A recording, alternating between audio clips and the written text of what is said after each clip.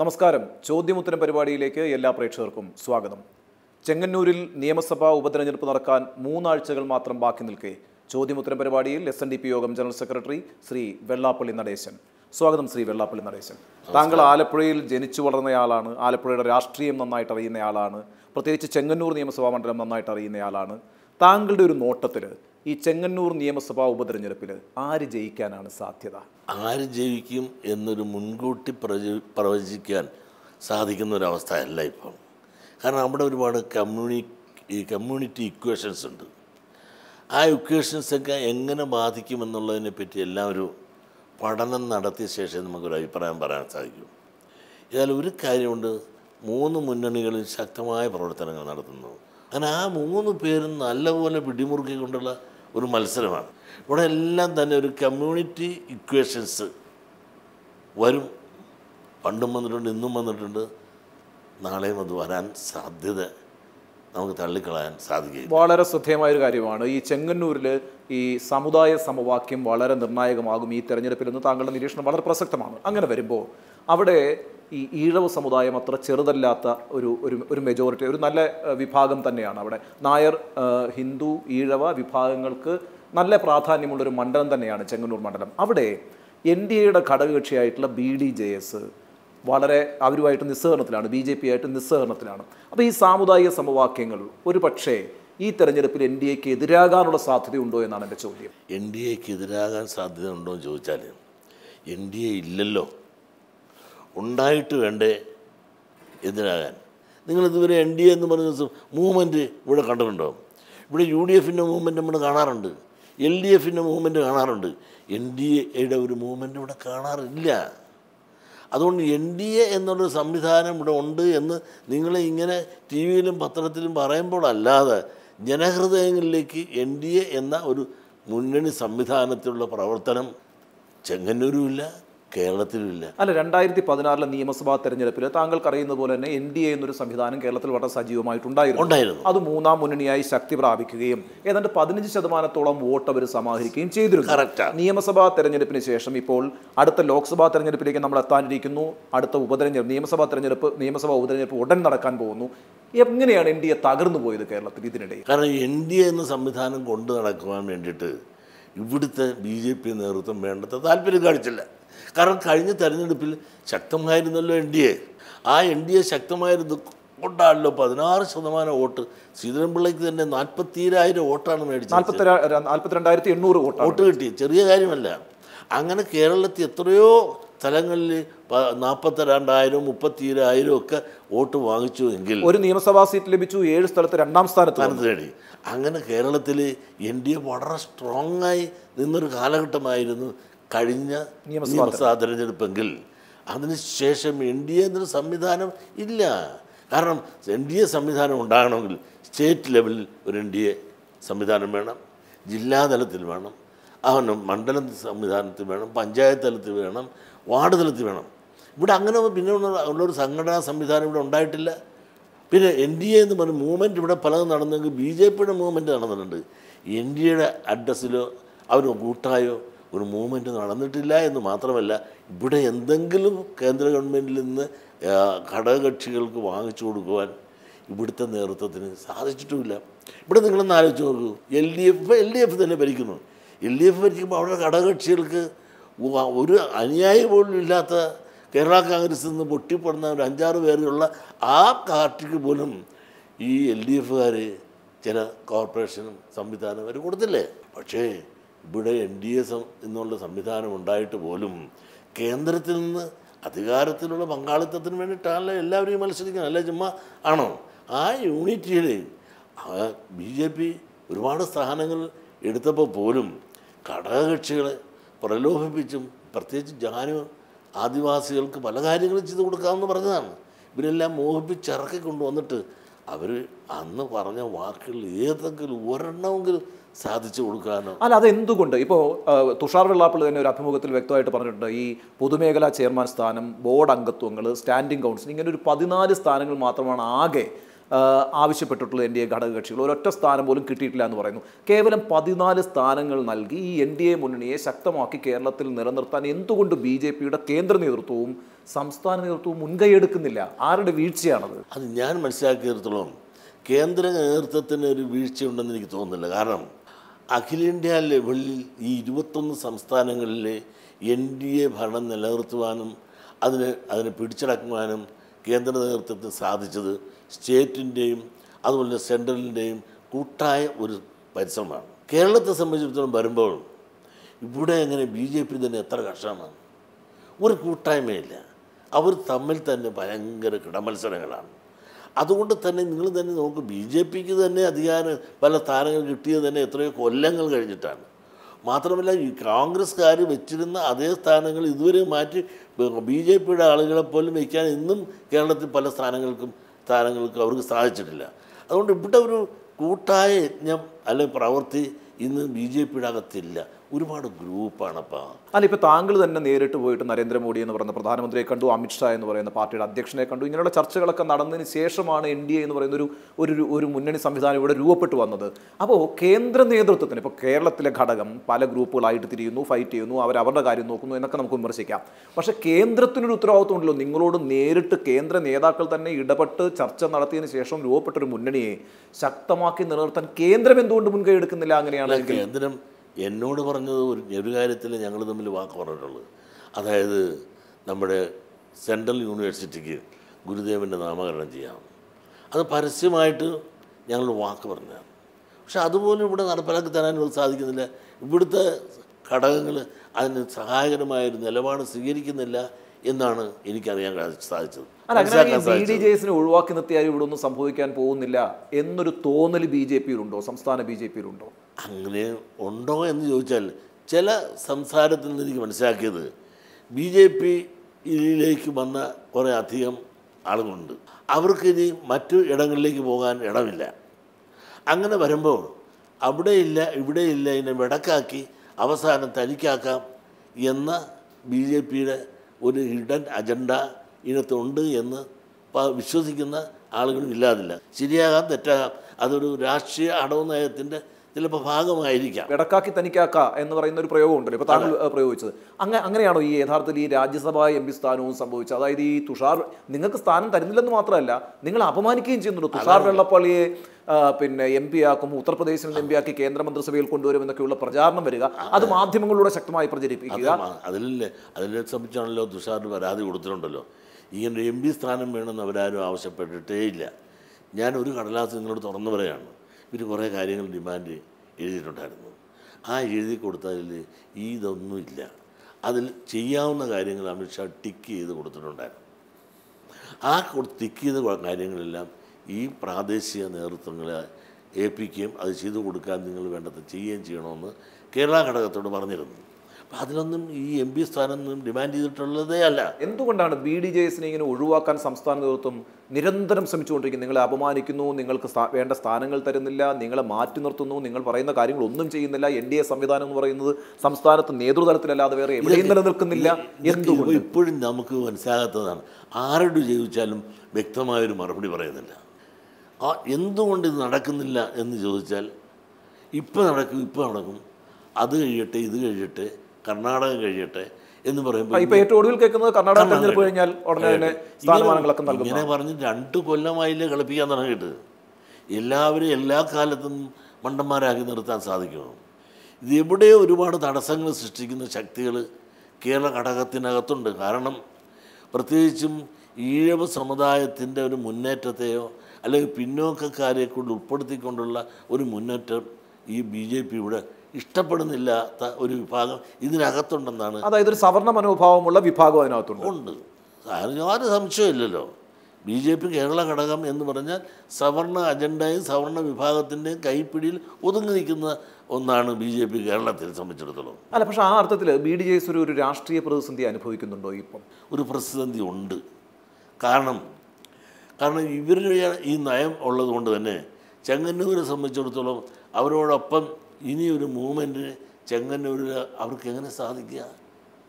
അതുകൊണ്ടാണല്ലോ അതിൽ നിന്ന് മാറി നിൽക്കുന്നത്. അതുതന്നെ ഒരു പ്രതിസന്ധിയല്ലേ BDJസിനെ സംബന്ധിച്ചിടത്തോളം. ആ പ്രതിസന്ധി കൊണ്ട് തന്നെ ആ പ്രതിസന്ധി വളരെ വലിയൊരു പ്രതിസന്ധിയായി ചെങ്ങന്നൂരിൽ BJPക്ക് നിൽക്കുന്നു നിലനിൽക്കുന്നു എന്നുള്ളത് കൊണ്ടാണല്ലോ അവിടെ ഒരു കോൺഫറൻസ് വിളിച്ചു കൂട്ടുവാൻ അവർക്ക് ഇതുവരെ സാധിച്ചിട്ടുണ്ടോ? എന്തുകൊണ്ട് ഈ പറയുന്ന BDJS-ന്റെ മാറ്റത്തോടു കൂടി തന്നെ BJPക്ക് ഒരു കൺവെൻഷൻ അവിടെ എന്തുകൊണ്ട് നടത്താൻ സാധിക്കുന്നില്ല? അല്ല, ഇപ്പോൾ തെരഞ്ഞെടുപ്പ് പടിവാതിക്കൽ എത്തി നിൽക്കുകയാണ്. ഇനി നിങ്ങൾ ഒരുമിച്ച് നിന്നാൽ പോലും ആളുകൾ നിങ്ങളെ വിശ്വസിക്കാൻ കഴിയാത്തൊരു സാഹചര്യം ഉണ്ടാവും. കറക്റ്റ്, നിങ്ങൾ പറഞ്ഞു അതിലേക്കാണ് ഞാൻ വന്നത്. ഇനിയിപ്പോൾ BDJS കൂടെ യോജിച്ചെന്ന് വിചാരിച്ചോ? BDJS-ന് യോജിച്ചു എന്ന് ഒരു സാങ്കേതികമായി പറഞ്ഞാൽ പോലും മനസ്സുകൊണ്ട് തളർന്ന അല്ലെങ്കിൽ വിശ്വസ്തത നഷ്ടപ്പെട്ട അണികളാണ് ഇന്ന് BDJS-ലുള്ള 99.4%. അങ്ങനെ നാളെ ഒരു നിലപാട് BJP ആയിട്ട് ചേർന്നു എന്ന് പറഞ്ഞാലും അണികൾക്ക് മാനസികമായി അതിനോട് പൊരുത്തപ്പെടാൻ ഒക്കുന്ന ഒരവസ്ഥയിലല്ല അനുഭവം അവരെ കൊണ്ടെത്തിച്ചിരിക്കുന്നത്. ആ അർത്ഥത്തിൽ ഈ ചെങ്ങന്നൂർ വലിയ വഴിത്തിരിവാകുമോ? കാരണം വെച്ചാൽ അങ്ങനെയാണെങ്കിൽ NDA വിട്ട് പോകുന്ന ഒരു സാഹചര്യത്തിലേക്ക് BDJS സാവധാനത്തിൽ എത്തിക്കൊണ്ടിരിക്കുകയാണോ? അതിൻ്റെ തുടക്കമാവുമോ ഈ ചെങ്ങന്നൂർ? അതൊന്നും എനിക്കറിയില്ല. കഴിഞ്ഞ ദിവസം party secretary, Marxist communist party secretary അത് വിട്ടുപോകണം എന്ന് കോടിയേരി ബാലകൃഷ്ണൻ പ്രസ്താവന നടത്തിയിരുന്നു. BDJS BJP ബന്ധം ഉപേക്ഷിക്കണം എന്നൊരു പ്രസ്താവന നടത്തിയിരുന്നു. ഇന്നും അദ്ദേഹം പറഞ്ഞിട്ടുണ്ട് BDJS-ന് വേണമെങ്കിൽ ഇടതുപക്ഷത്തിന് വോട്ട് ചെയ്യാം, BDJS-ന്റെ വോട്ട് ഞങ്ങൾക്ക് ആവശ്യമുണ്ട്, RSS ഒഴികെയുള്ള ഏത് സംഘടനയുടെ വോട്ട് സ്വീകരിക്കുന്നത് പോലെ BDJS-ന്റെ വോട്ട് സ്വീകരിക്കും. പക്ഷേ അത്തരത്തിലൊരു ചാനൽ ഓപ്പൺ ചെയ്ത് വെക്കുന്നുണ്ട് ഇടതുപക്ഷം. അല്ല, ഇടതുപക്ഷം ഈ BJP-യിൽ നിന്ന് വിട്ടു നിൽക്കണമെന്ന് പറയുകയും അവർ എങ്ങോട്ട് പോകണം എന്ന് അദ്ദേഹം പറഞ്ഞില്ല. ഇല്ല, മാത്രമല്ല സാമുദായിക സംഘടനകളുമായി ഒരു സഖ്യവും ഇടതുപക്ഷം ഉണ്ടാക്കില്ല എന്നും പറഞ്ഞിട്ടുണ്ട്. അത് വെറുതെ അല്ലേ? സമുദായ സംഘടനകളായിട്ട് എല്ലാ ഇടതുപക്ഷത്തിനും വലതുപക്ഷത്തിനും എല്ലാം സഖ്യമുണ്ട്. ഇപ്പോൾ തന്നെ ഇടുക്കിയിലെ പിതാവിൻ്റെ ഉപദേശം അനുസരിച്ചല്ല അവിടെ MP നിർത്തിയത്. ആ MP-നെ അല്ലേ കമ്മ്യൂണിസ്റ്റ് ലേബിൽ നിർത്തി ജയിപ്പിച്ചത്. അപ്പോൾ ഇവിടെ ഈ മതേതരത്വമൊന്നും പറഞ്ഞൊന്നുമില്ല. ഓരോ മതത്തിനും ജാതിക്കും അധിഷ്ഠിതമായി അവർ പറയുന്ന നിർദ്ദേശങ്ങളും അവരുടെ പിൻബലവും സ്വീകരിച്ചുകൊണ്ട് തന്നെയാണ് ഇടതായാലും വലതായാലും എല്ലാം കേരളത്തിൽ പ്രവർത്തിക്കുന്നതും ഇന്ത്യയിൽ പ്രവർത്തിക്കുന്നതും. പിന്നെ നമുക്ക് വളരെ വാചാലമായി മതേതരത്വമൊക്കെ പറയാം. ഇവിടെ മതേതരത്വമൊന്നും പറഞ്ഞതില്ല.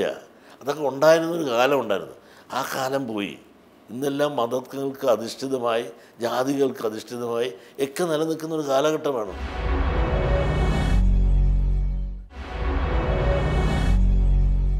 ചെങ്ങന്നൂരിലേക്ക് വരുമ്പോൾ BDJS ഇപ്പോഴും നിസ്സഹരണം തുടരുകയാണ്. നമ്മളിപ്പോൾ സൂചിപ്പിച്ച പോലെ തന്നെ ഇനിയിപ്പം സഹകരിക്കാമെന്ന് തീരുമാനിച്ചാൽ തന്നെ അത് വോട്ടർമാർ സ്വന്തം അണികൾ തന്നെ വിശ്വാസത്തിലെടുക്കാൻ ഒരു സാധ്യതയില്ലാത്തൊരു രാഷ്ട്രീയ സാഹചര്യം ഉണ്ടായിരിക്കുന്നു. ഈ പ്രതിസന്ധി എത്ര കാലം തുടരും? ഇതൊരു പക്ഷേ BDJS ഒരു രാഷ്ട്രീയ പ്രസ്ഥാനം എന്നുള്ളതിലേക്ക്, ഒരു സംഘടന എന്നുള്ളതിലേക്ക് കേരളത്തിൽ ഒറ്റപ്പെട്ടു പോകുന്നൊരു സാഹചര്യം ഉണ്ടാകുമോ? അതങ്ങനെ ഒറ്റപ്പെട്ടു പോയാലും കേരളത്തെ സംബന്ധിച്ചിടത്തോളം ഉണ്ടല്ലോ, BDJS ഒരു അവഗണിക്കപ്പെടാൻ സാധിക്കാത്ത ഒരു രാഷ്ട്രീയ പാർട്ടിയായിട്ട് അത് വളർന്നിട്ടുണ്ട്.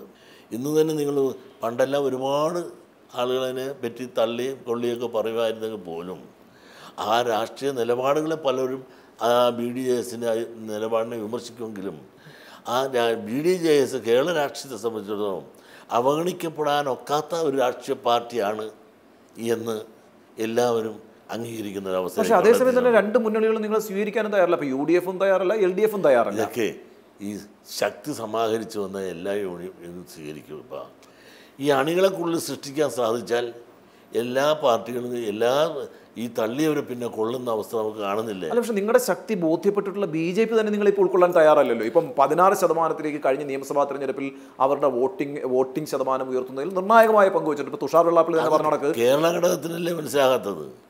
കേരള ഘടകത്തെ സംബന്ധിച്ചിടത്തോളം കേരളത്തിൽ BJP ഭരിക്കണമെന്ന് കേരള ഘടകത്തിന് താല്പര്യമുണ്ട് താങ്കൾക്ക് തോന്നുന്നുണ്ടോ? ഒരിക്കലുമില്ല. എന്ത് ചെയ്യുന്നുണ്ട് അവരൊരു ഇവിടെ ഞാൻ ഒറ്റ കാര്യം താങ്കളോട് ചോദിക്കുകയാണ്.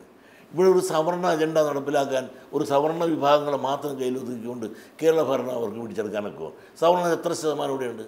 ഇവിടെയാണ് 13% സവർണരുണ്ട്. ആ സവർണർ മുഴുവൻ ഇവരുടെ കൂടെ നിൽക്കുമോ? അതിന് വേണ്ടി 5-10% ആളുണ്ടായാൽ പോലും കേരള ഭരണം ഇവിടെ എങ്ങനെ കിട്ടും? അപ്പോൾ ഇവർക്കൊരു ഹിന്ദുത്വ അജണ്ട ഉണ്ടാന്ന് ചോദിച്ചാൽ അതില്ല. ഇവർക്ക് പ്രത്യേകിച്ചൊരു അജണ്ടയുള്ളത് സവർണ അജണ്ടയാണ്.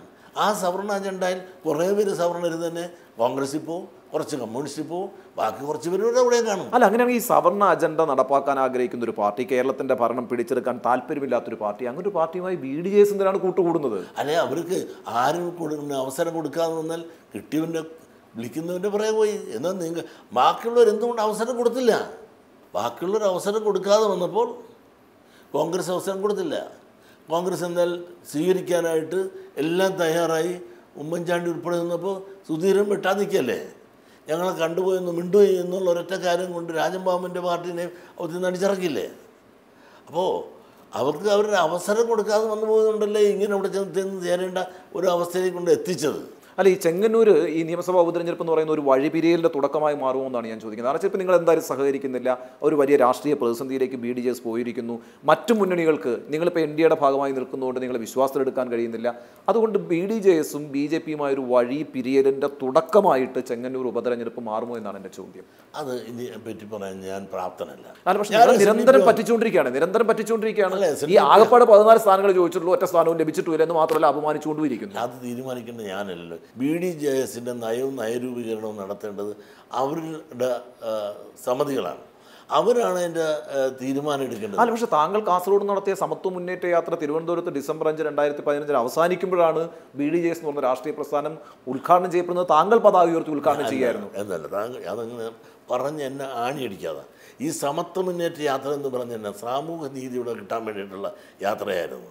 അത് ഈഴവന് മാത്രം കിട്ടാനില്ല, നായർക്കും നമ്പൂരിക്കും മുസ്ലിമിനും ക്രിസ്ത്യാനിക്കും എല്ലാം സാമൂഹ്യനീതി കിട്ടാനുള്ള യാത്രയായിരുന്നു. ആ യാത്രയിൽ കൊടി പൊക്കി ഞാനല്ല, എൻ്റെ കൂടെ കൊടിയൊക്കെ എടുത്ത് ക്രിസ്ത്യാനി ഉണ്ടായിരുന്നു, മുസ്ലിം ഉണ്ടായിരുന്നു, അതുപോലെ 1-ാം നമ്പർ ബ്രാഹ്മണൻ ഉണ്ടായിരുന്നു. അല്ല, പക്ഷേ അനിഷേധ്യമാണ്. നിങ്ങൾക്ക് എത്ര ശ്രമിച്ചാലും നിഷേധിക്കാൻ കഴിയില്ല BDJSും SNDP യോഗവും തമ്മിലുള്ള പൊക്കിൾ കൊടി ബന്ധം. നിങ്ങളിങ്ങനെ ഉറപ്പിക്കുകയാണ്, അങ്ങനെ പറഞ്ഞ് ഉറപ്പിക്കുകയാണ്. ഒരിക്കലും BDJSനെ തകർക്കണമെന്നുള്ളവരാണ് ഈ SNDP ബന്ധം പറയുന്നത്. കാരണം SNDPയുടെ ഒരു പോഷക സംഘടനയായിട്ട് അതിനെ ചിത്രീകരിച്ച് അതിനെ നശിപ്പിക്കണമെന്ന് വിചാരമുള്ളവരെ അങ്ങനെ പറയുള്ളൂ. ഒരിക്കലും SNDP യോഗത്തിന് യാതൊരു കൺട്രോളും അതുമായിട്ടില്ല. ശരി, എന്നാൽ അതിൻ്റെ ഒരു നിരീക്ഷകൻ എന്നുള്ള നിലയ്ക്ക് ആ കാര്യങ്ങൾ വളരെ ശ്രദ്ധയോട് നിരീക്ഷിക്കുന്ന ഒരാൾ എന്ന നിലയ്ക്ക് താങ്കൾ പറഞ്ഞോളൂ, BDJSന്റെ രാഷ്ട്രീയ ഭാവി എന്താണ്? അതിന് ഭാവിയില്ല എന്ന് പറയാനൊക്കത്തില്ല. കേരള രാഷ്ട്രീയത്തിൽ ചെറിയ പാർട്ടികൾ വരെ ഇവിടെ നിന്ന് വലിയ പ്രസക്തിയുള്ള കാലഘട്ടമല്ലേ. ഞാൻ ചോദിച്ചു, R. ബാലകൃഷ്ണൻ പിള്ളയ്ക്ക് വരെ ഇവിടെ പ്രസക്തിയില്ലേ? ആ പാർട്ടിയിലാണ് BDJSന് പ്രസക്തിയില്ലെന്ന്. അല്ല, R. ബാലകൃഷ്ണപിള്ളയ്ക്ക് ഇപ്പോൾ ഇടതുപക്ഷത്തിന്റെ ഭാഗമാണ്, നിങ്ങൾ NDAയുടെ ഭാഗമാണ്. ഏതെങ്കിലും ഒന്നത്തിന്റെ ഭാഗമാകുമ്പോഴാണ് ശക്തി ഉണ്ടാകുന്നത്. അല്ല, ആ ശക്തി അംഗീകരിക്കാൻ നിങ്ങളുടെ പാർട്ടി അടക്കമുള്ള NDA മുന്നണിക്ക് നേതൃത്വം നൽകുന്ന BJP തയ്യാറല്ല. നിങ്ങളെ അംഗീകരിക്കാൻ BJP തയ്യാറല്ല. യഥാർത്ഥത്തിൽ BJPയുടെ വലിയ മുഖ്യ ശത്രു ഇപ്പോൾ കേരളത്തിൽ BDJS ആണോ? എനിക്കറിയില്ല. കാരണം അത് അവരോട് ചോദിക്കണം. ഇപ്പോൾ BDJS ഇപ്പോൾ ഏതായാലും വലിയൊരു ചർച്ചാ വിഷയമാണല്ലോ സുഹൃത്തെ. TV തുറന്നാൽ ഇപ്പോൾ BDJS വലിയ ചർച്ചയാണ്. ആ ചർച്ച തന്നെ BDJSന്റെ പ്രസക്തിയാണ്. തീർച്ചയായിട്ടും BDJSന് പ്രസക്തിയുണ്ട്. കാരണം ഇപ്പോൾ ചെങ്ങന്നൂരിൽ ഇപ്പോൾ താങ്കൾ തന്നെ ഈ അഭിമുഖത്തിന്റെ ആദ്യം സൂചിപ്പിച്ചതുപോലെ സമുദായ സമവാക്യങ്ങൾ വളരെ പ്രധാനമാണ്. അവിടെ ഈഴവ സമുദായം വളരെ പ്രധാനമാണ്. BDJSന്റെ ഒരു വോട്ടിംഗ് ശക്തി എന്ന് പറയുന്നത് ഈഴവ സമുദായം തന്നെയാണ്. അങ്ങനെ വരുമ്പോൾ NDAക്ക് തിരിച്ചടി സൃഷ്ടിക്കാൻ പോകുന്ന ഒരു നിസ്സഹകരണത്തിലേക്ക് BDJS പോകുമ്പോൾ BDJSും BJPയും തമ്മിൽ വഴിപിരിയാൻ തുടങ്ങുന്നു എന്നൊരു രാഷ്ട്രീയ സൂചനയാണ് ലഭിക്കുന്നത്. അത് വഴിപിരിയാൻ തുടങ്ങുന്നതാണോ ഇനി കൂടുതൽ അടുക്കാൻ തുടങ്ങുന്നതാണോ? അതിനൊരു സാധ്യതയുണ്ടോ? അതൊന്നും എനിക്കറിയില്ല.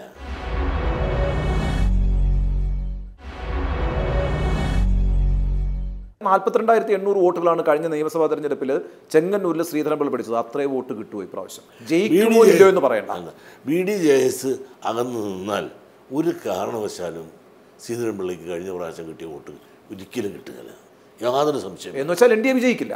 BDJSന്റെ കഴിഞ്ഞ പ്രാവശ്യം 3-ാം സ്ഥാനമായിരുന്നു. അത്രയും വോട്ട് കിട്ടില്ല എന്ന് പറഞ്ഞാൽ NDAക്ക് യാതൊരു സാധ്യതയും ചെങ്ങന്നൂരില്ലെന്ന് തന്നെയാണ് താങ്കൾ പറയുന്നത്. എന്ന് ഞാൻ പറഞ്ഞായിട്ട് പറയണ്ട. മാറി നിന്നാൽ കഴിഞ്ഞ പ്രാവശ്യം കിട്ടിയ വോട്ട് കിട്ടുകയില്ല എന്ന് പറഞ്ഞാൽ അതിൻ്റെ അർത്ഥം എന്താണെന്ന് എല്ലാവർക്കും മനസ്സിലാകുമല്ലോ. അങ്ങനെയാണെങ്കിൽ ആ വോട്ട് മാറി നിന്നാൽ ആ വോട്ട് എങ്ങോട്ടേക്കാണ് പോവുക? അതിൻ്റെ നിയന്ത്രണം ആർക്കാണ്? അത് UDFിലേക്ക് പോകുമോ LDFിലേക്ക് പോകുമോ? ഇപ്പോൾ KM മാണി അവിടെ ഒരു നിലപാടെടുത്തിട്ടുണ്ട്. KM മാണി രണ്ട് പക്ഷത്തും ഇല്ല എന്ന് പറയുമ്പോൾ തന്നെ നമുക്ക് വളരെ വ്യക്തമാണ് KM മാണിയുടെ പാർട്ടി അവിടെ ഇടതുപക്ഷത്തിന് അനുകൂലമായി വോട്ട് ചെയ്യും എന്നുള്ള കാര്യം. BDJS മാറി നിന്നാൽ, BJPയുടെ ഈ സ്ഥാനാർത്ഥിക്ക് വോട്ട് ചെയ്യാതെ മാറി നിന്നാൽ ആ വോട്ട് ബാങ്ക് ആർക്ക് അനുകൂലമാകും? അത് നമുക്ക് അല്പം കൂടെ കാത്തിരുന്ന് കാണാം. കാരണം അവർ എന്താണ് നിലപാടെടുക്കുന്നതെന്ന് സ്ഥാനാർത്ഥി നിർണയവും അതിന് തുടർന്നുള്ള BJPയുടെ സമീപനങ്ങളൊക്കെ കണ്ടിട്ട് നമുക്ക് തീരുമാനിക്കാനും പറയാനും ശ്രമിക്കുന്നതായിരിക്കും. അല്ല, അവിടെ 3 സ്ഥാനാർത്ഥികൾ ഇപ്പോൾ മത്സരരംഗത്തുണ്ടല്ലോ. വിജയകുമാറുണ്ട്, ശ്രീധരപിള്ളയുണ്ട്, സജി ചെറിയാനുണ്ട്. ആർക്ക് വോട്ട് ചെയ്യണം? ഈ 3 പേര് നോമിനേഷൻ പോലും കൊടുത്തിട്ടില്ല. ഇതുവരെ നോമിനേഷൻ പോലും കൊടുത്തിട്ടില്ല. മാറ്റത്തിനൊന്നും ഒരു സാധ്യതയും ഇല്ലല്ലോ. അവിടെ വലിയ ശക്തമായ പ്രചരണമാണ് നടക്കുന്നത്. ഇനിയും പലരും വന്നുകൂടായില്ലല്ലോ. എന്ന് വെച്ചാൽ BDJS ഒരു സ്ഥാനാർത്ഥിയെ വേണമെങ്കിൽ അവിടെ നിർത്തി ഒന്ന് മത്സരിച്ച് BDJSന്റെ ശക്തി ഒന്ന് കാണിക്കുമെന്ന് അവർക്കൊന്നും തോന്നിയാൽ അതൊരു വലിയ സാധ്യതയാണ്, തീർച്ചയായും അതൊരു വലിയ സാധ്യതയാണ്. അങ്ങനെയാണെങ്കിൽ BDJS BJPയുമായിട്ടുള്ള ഈ അകൽച്ച, അതാണ് ഞാൻ നേരത്തെ പറഞ്ഞത്, ചെങ്ങന്നൂർ നിയമസഭാ തെരഞ്ഞെടുപ്പ് ഉപതെരഞ്ഞെടുപ്പ് BJP BDJSന്റെ ഇടയിലുള്ള അകൽച്ച രൂക്ഷമാക്കാൻ പോകുന്നതിൻ്റെ ഒരു തുടക്കമാകുമെന്ന് ഞാൻ ചോദിച്ചുകൊണ്ടിരിക്കുന്നതിൻ്റെ കാര്യം അതാണ്. BDJS ഒരു സ്ഥാനാർത്ഥിയെ നിർത്താൻ സാധ്യതയുണ്ടോ? അവർക്ക് അങ്ങനെ തോന്നിയാലും ആ ഒരു തോന്നലിൽ നമുക്ക് തള്ളി പറയാനൊക്കുമോ? സ്വന്തം ശക്തി തെളിയിക്കാൻ വേണ്ടി ചെങ്ങന്നൂര് കഴിഞ്ഞ പ്രാവശ്യം 42,000 വോട്ട് കിട്ടിയവർക്ക് അവരുടെ സ്വന്തം കഴിവ് കൊണ്ടാണ് എന്ന് അവരെ അഹങ്കരിക്കുന്നുവെങ്കിൽ അവരെ പാഠം പഠിപ്പിക്കാൻ BDJSകാരെ ഇത്തരം അവഗണിക്കുകയും അവരോട് അപമാനിക്കുകയും ചെയ്തതിൻ്റെ പ്രതികാരമായിട്ട് BDJSകാർ ഒരു സ്ഥാനാർത്ഥിയെ അവരെയും കൂടെ നിർത്തി ഒന്ന് മത്സരിപ്പിക്കാൻ എന്ന് BDJSകാർക്ക് തോന്നിയാൽ അതിനെ തള്ളി തെറ്റാണെന്ന് പറയാൻ സാധിക്കുമോ? അങ്ങനെയാണെങ്കിൽ ചെങ്ങന്നൂർ നിയമസഭാ തെരഞ്ഞെടുപ്പ് ഉപതെരഞ്ഞെടുപ്പ് എന്ന് പറയുന്നത് കേരളത്തിൽ വലിയ രാഷ്ട്രീയ സമവാക്യങ്ങളിൽ വലിയ മാറ്റമുണ്ടാക്കാൻ പോകുന്ന നിലവാരത്തിലേക്ക് വളരുകയും ചെയ്യും. അങ്ങനെയാണെങ്കിൽ അതെങ്ങനെയാണ് താങ്കൾ അത് എന്ത് വേണമെങ്കിലും വിലയിരുത്താവുന്നതാണ്. അല്ല, ഇനിയിപ്പോൾ ഒറ്റയ്ക്ക് മത്സരിച്ചാൽ പോലും തോക്കുമെന്നുള്ള കാര്യത്തിൽ തർക്കമില്ലെങ്കിൽ പോലും ശക്തി തെളിയിക്കാൻ കഴിയുന്ന ഒരു സാഹചര്യം BDJSന് എത്ര ആളുണ്ടെന്ന് കാണിച്ചു കൊടുക്കാമല്ല. ഇതെല്ലാം ഞങ്ങളുടെ കഴിവാണെന്നല്ല ഓരോരുത്തരും എന്നെ അഭിമാനിക്കുന്നത്. അപ്പോൾ കഴിവെന്ത് മാത്രം ഉണ്ട്, ഈ കഴിവില്ലാത്തവരെന്നും പറഞ്ഞ് തള്ളുന്നവരുടെ കഴിവെന്ത് എന്ന് കാണിച്ചു കൊടുക്കാൻ അവസരം കിട്ടുമെങ്കിൽ BDJS കാണിച്ചു കൊടുക്കുന്നത് നല്ലതല്ലേ? അങ്ങനെയാണെങ്കിൽ ഈ UDFനും LDFനും അനുകൂലമാവുകയല്ല BDS ചെയ്യുക, മറിച്ച് സ്വന്തം ശക്തി തെളിയിക്കാനുള്ളൊരു തീരുമാനം ചെങ്ങന്നൂർ എടുക്കാനാണ് സാധ്യത എന്ന് ഞാൻ പറയുന്നില്ല. അങ്ങനെ ശ്രമിച്ചാൽ അതും തള്ളിക്കളയാൻ സാധിക്കില്ല എന്നാണ് ഞാൻ പറഞ്ഞത്. ഏതായാലും അവരൊരു തീരുമാനം ഏതായാലും എടുക്കാതിരിക്കാൻ സാധിക്കില്ല, അത് ഉറപ്പാണ്. അതാണ് നിർണായകമായ ഒരു രാഷ്ട്രീയ ഘട്ടമാണ്. പാർട്ടി ഒരു പ്രതിസന്ധിയെ നേരിടുകയാണ്. ആ സമയത്ത് ഒരു തീരുമാനം എടുത്തേ പറ്റൂ. അതെപ്പോൾ എങ്ങനെയാണ് അവർ തീരുമാനം എടുക്കാൻ പോകുന്നതെന്ന് നമുക്ക് അല്പം കൂടെ കാത്തിരുന്ന് കാണേണ്ടതാണ്. അല്ല, പക്ഷെ അത് ശക്തമായ ഒരു തീരുമാനമായിരിക്കും എന്തായാലും. പക്ഷേ ആ തീരുമാനം SNDP യോഗത്തിൻ്റെ തീരുമാനം രണ്ടാണ്. എന്തായാലും നിർണായകമായ ഒരു രാഷ്ട്രീയ തീരുമാനം എടുക്കേണ്ട ഘട്ടത്തിലാണ് BDJS എന്ന് യോഗം ജനറൽ സെക്രട്ടറിയായ വെള്ളാപ്പള്ളി നടേശൻ്റെ അഭിപ്രായമുണ്ട്. ആ നിർണായകമായ തീരുമാനം ഈ തെരഞ്ഞെടുപ്പിൽ ഉണ്ടാകുമെന്നും താങ്കൾ പ്രതീക്ഷിക്കുന്നു? തീർച്ചയായിട്ടും, അല്ലാതെ മാർഗമില്ലല്ലോ. BDJSനെ തള്ളിക്കൊണ്ട് ഒരു രാഷ്ട്രീയ കക്ഷിക്കും അവിടെ ജയിച്ചു പോകാൻ സാധിക്കില്ല എന്നുള്ളത് ഉറപ്പാണ്. ഇടതുപക്ഷത്തിനായാലും ഏത് പക്ഷത്തിനായാലും UDFനായാലും BDJSനെ തള്ളിക്കൊണ്ട് അവരെ അവഗണിച്ചുകൊണ്ട് അവഗണിക്കാനൊക്കാത്ത ഒരു ശക്തിയായി BDJS ചെങ്ങന്നൂർ നിലനിൽക്കുന്നുണ്ട് എന്നുള്ളത് നേരാണ്. അല്ല, അപ്പം BDJS തള്ളിക്കളയാൻ കഴിയാത്തൊരു രാഷ്ട്രീയ ശക്തിയാണെന്ന് തെളിയിക്കുന്നൊരു തെരഞ്ഞെടുപ്പായി ഒരു പരീക്ഷണശാലയായി ചെങ്ങന്നൂർ മാറും. കാത്തിരുന്ന് കാണാം. വളരെയധികം നന്ദി. Thank you.